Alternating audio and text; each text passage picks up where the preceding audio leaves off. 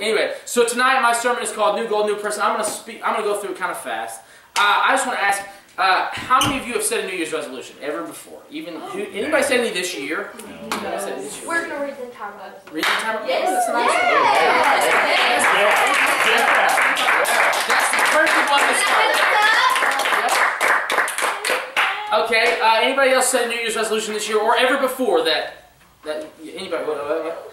What? Going once, going twice? What's your New Year's resolution? Have you set one? I have like 7. I can't think of them right now.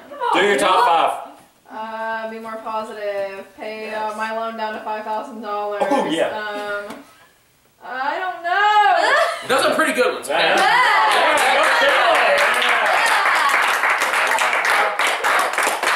Carl, what's your New Year's resolution? Get rich. Get rich. Yeah.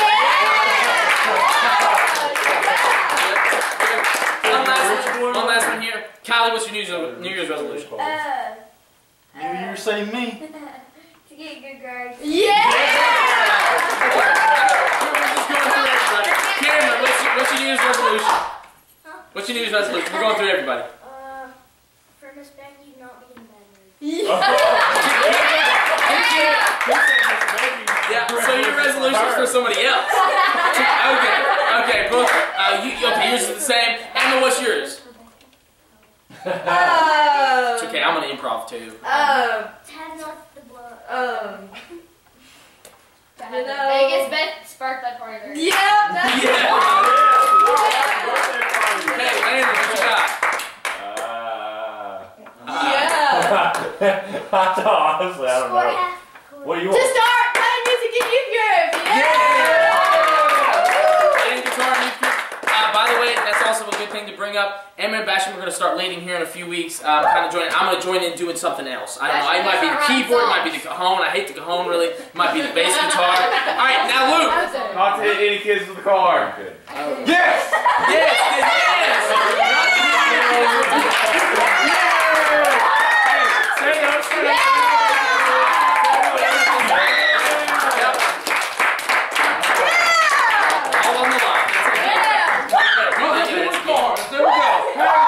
Hey Micah, what's your New Year's resolution? My New Year's resolution is to have the biggest, best year in the youth group we've ever had. And yes, to be an even better boyfriend. Listen,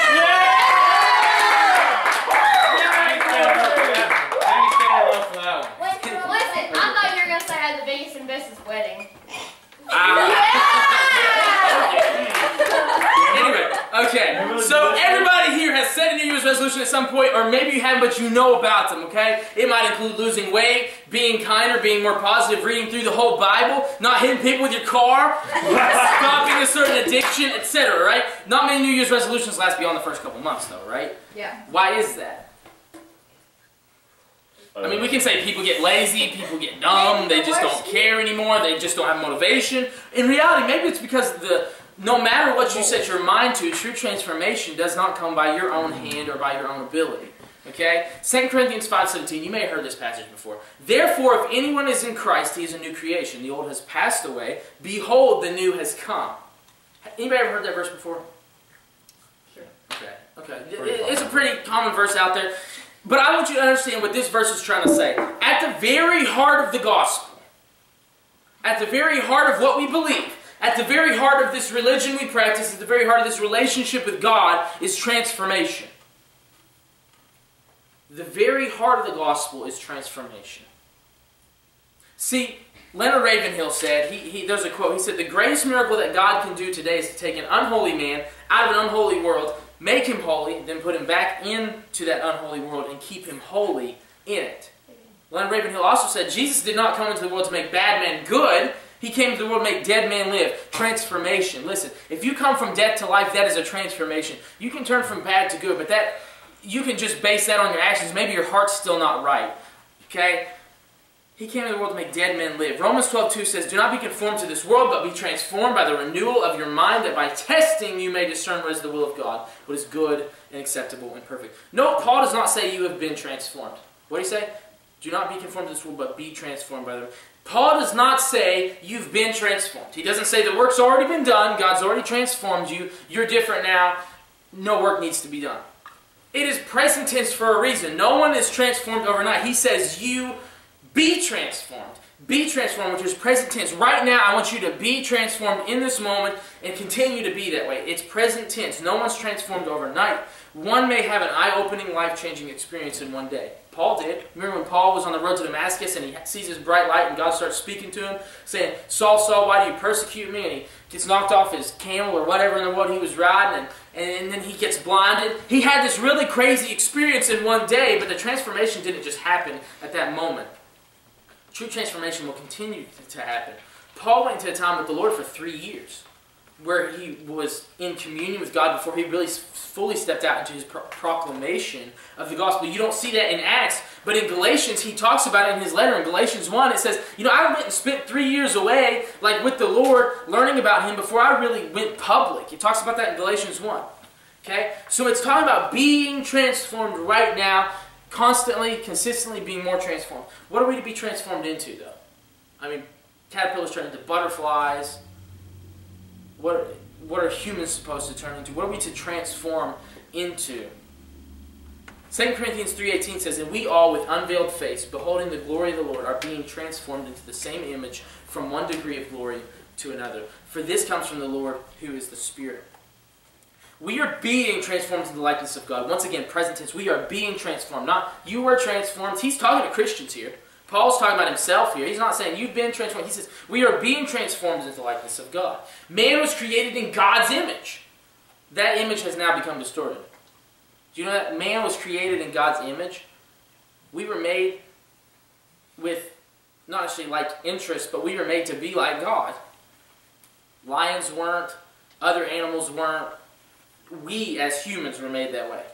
But the image of what God is distorted now because we were made to be like God, and now we don't look like God because of our actions and our behavior. So now the image of who God really is distorted. Do you see where I'm going with this? See, we were made to represent God, and guess what? We screwed it up, we messed it up, and now it's hard to really have an image of who God is that's accurate.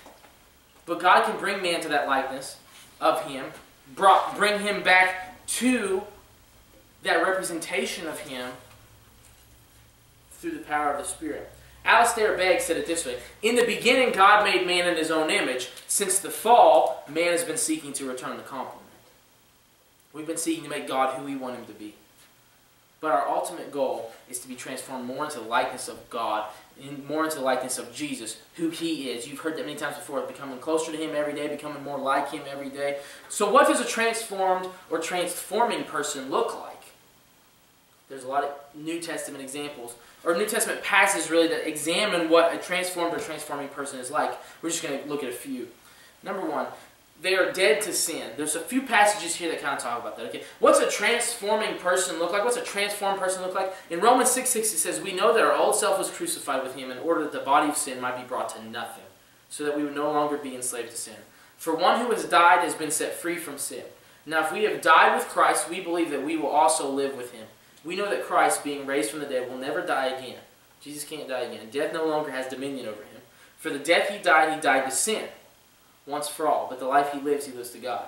So you must also consider yourselves dead to sin and alive to God in Christ Jesus.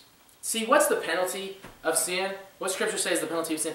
Death. Jesus never sinned, and yet He was killed. He died. But He was raised back to life through the power of the Spirit. And He's alive. He's dead to sin because He overcame sin. And we are to consider ourselves the same. That when He was raised from the dead, when His power flowed out and comes to save us, ultimately, in reality, we are now dead to sin too. Not physically. We haven't died to death, the penalty of sin. But we must consider ourselves as if sin has no place in our lives anymore. We're alive to God, just like Jesus was. The transformed or transforming person is no longer bound to sin. They are free in Jesus Christ to do what is right. Anytime that you're free to do one thing, sometimes it's because you're bound, you're unbound from another. If you're bound to sin, you aren't free from sin. You might be, if you're bound to sin, you might be free to do sinful things, but you're not free to live holy, to live like Jesus. So that's what Scripture means when it talks about freedom. Sometimes people say freedom and they use that as a license to sin. Well, no. It means we're free in Jesus Christ from the chains, the bondage of sin, and we don't have to be bound by those things anymore. We don't have to be controlled by those things anymore. See, Jesus said it this way in Matthew 6. He talks about how you cannot serve both God and mammon, which means money, basically. He was saying, you know, you can't, like, don't make money your God. And a lot of people, I think, take that and they say, well, you know, I don't want to, like, get so hooked up on money and like money so much. And I think it goes even deeper than that. Sometimes we let money control our decisions rather than faith. Sometimes we say, oh, there's only $1,800 in the checkbook. Maybe this isn't really God's will to do because it's going to cost me $2,100. And you know what? If it's God's will, it's God's bill. Right? J. Cover, a missionary, says that if it's God's will that something should happen and you pray and believe in faith, it can and will happen. And so never let money be a determining factor of what you choose to do if you believe you've heard the voice of the Lord. Obviously, some decisions you make need to be based on money. The houses you buy, some of those different things. But ultimately, don't ever let money control who you are or what you do. Because Jesus, if you're obeying His will for your life, money is almost not really a factor in the way we make it sometimes. And when we talk about dead to sin, no longer bound to sin, 1 John 3:6 says, no one who abides in Him keeps on sinning. No one who keeps on sinning has either seen Him or known Him. So what's he basically saying there? I mean, he's almost saying, if you're a Christian, you don't sin. Do you realize, like, it says that in Scripture? No one who abides in Him keeps on sinning. If you are living with God, if you are in communion with God, if you are constantly with Him in His presence, if you are constantly trusting in Him, you're not really going to be sinning, right? Because you're going to be close to the one who can free you from those. You're going to be close to the one who has freed you from that sin. He says no one who keeps on sinning has seen Him or known Him. See, that's not really perfection. There's some people out there that claim that, like, you can become perfect as a Christian, like you'll never sin. And that's not necessarily true, right? We know everybody falls, everybody fails. But there is a certain point to where our sinful nature is always inside of us. But those small little sins that maybe you did before you were saved, some of those minor things that maybe even you did when you were first saved, there comes a point where maybe they're not a part of you anymore. Because you're in communion with the Lord, and sin's not on your radar.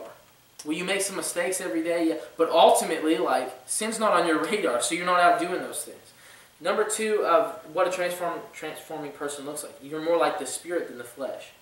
Well, first of all, we know that to be transformed is to be the opposite of this world and culture we live in, right? If you're transformed, you're different than what you were before. And ultimately, in today's day and age, people that aren't Christians are pretty much like their culture, or some culture, right? That's very ungodly, unbiblical. And then, so to be transformed into likeness of Christ is to be countercultural. It's to be different than the world that we live in.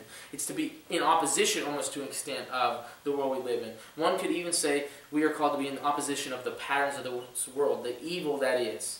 We're called to be in opposition of that evil by our very nature that we have in Jesus Christ. 1 John 2:16 says, for all that is in the world, the desires of the flesh, the desires of the eyes, and the pride of life is not from the Father, but it's from the world. So that verse makes it very clear to us that the world is of the flesh.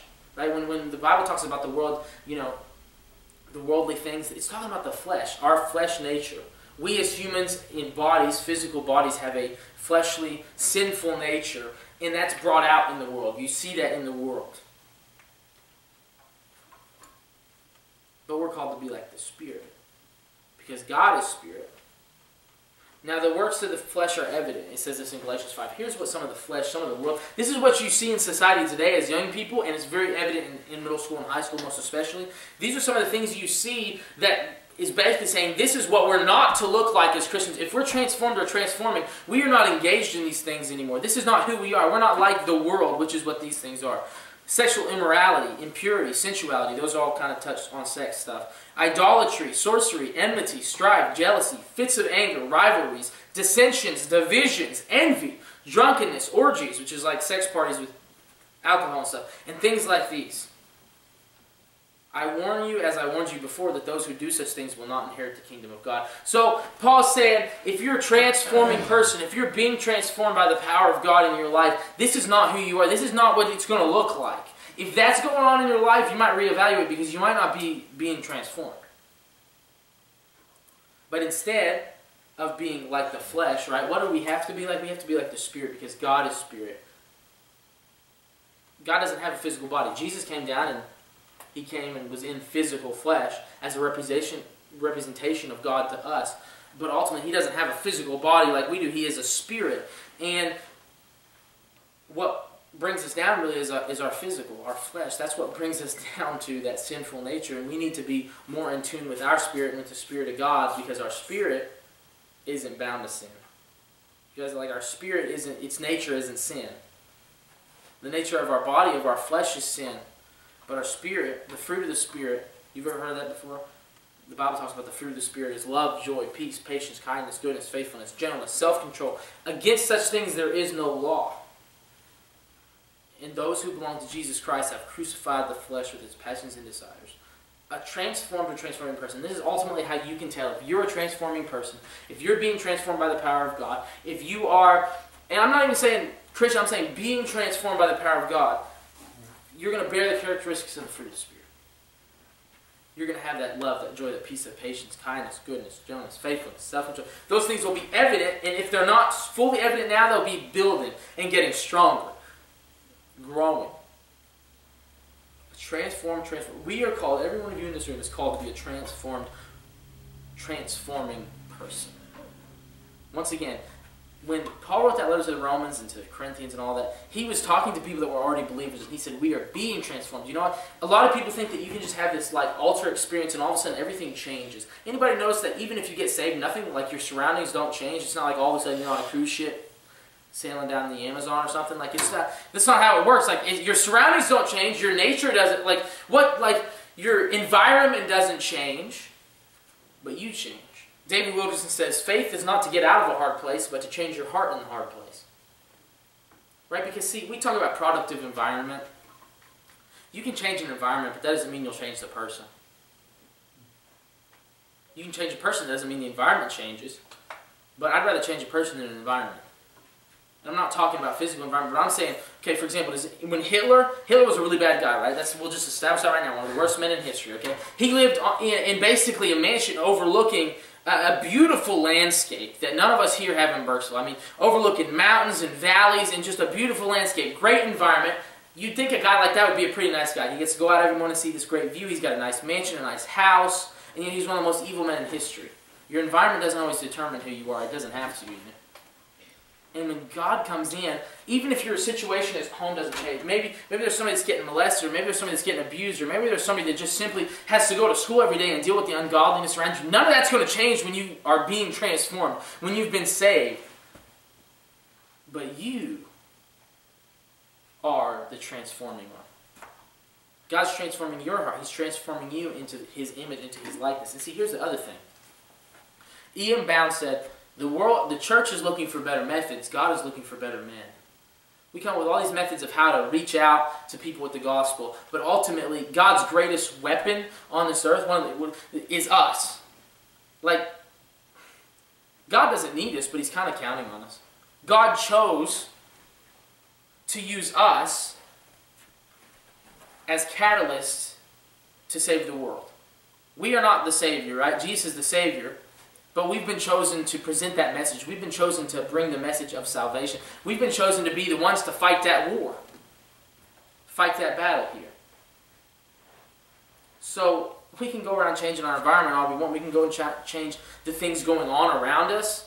We can try and change and get out of a bad home life, a bad situation, a bad school system. But ultimately that doesn't do anything in our heart like what Jesus can do without changing anything around you. But He starts with you. You've heard this song, Man in the Mirror, by Michael Jackson. You know, he talks about, who's it start with? It starts with me. It starts with my heart. There needs to be a change in my heart first before I go out trying to change other people, before I go trying to change some environment so it's better for somebody else. Think about it this way.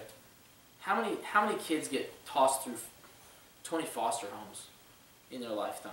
They go from one foster home to the next, and suddenly, I mean, we thought all these foster homes were a better environment than the abusive home they were in for the first 8 years of their life, but somehow they're still such a terrible kid, right? It's not about the environment changing around you. It's not about what goes on. It's about your heart being transformed.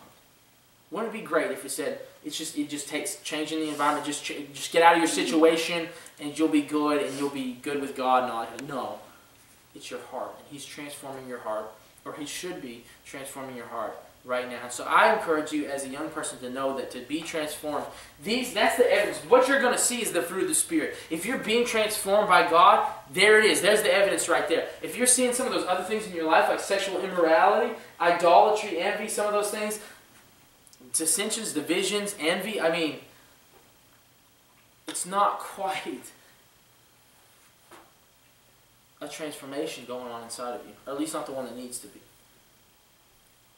So decide for yourself tonight, understand for yourself tonight, whether you are that transformed person.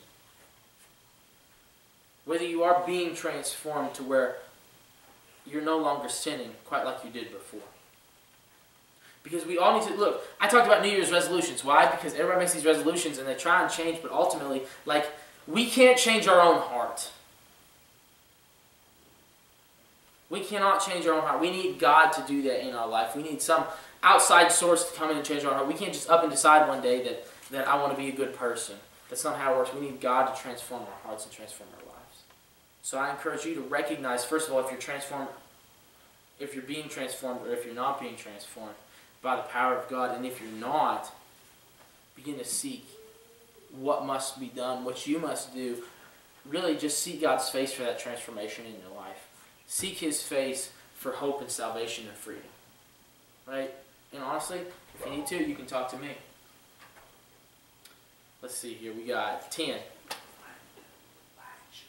Yes, sir. 10 people. Thank you. Yeah.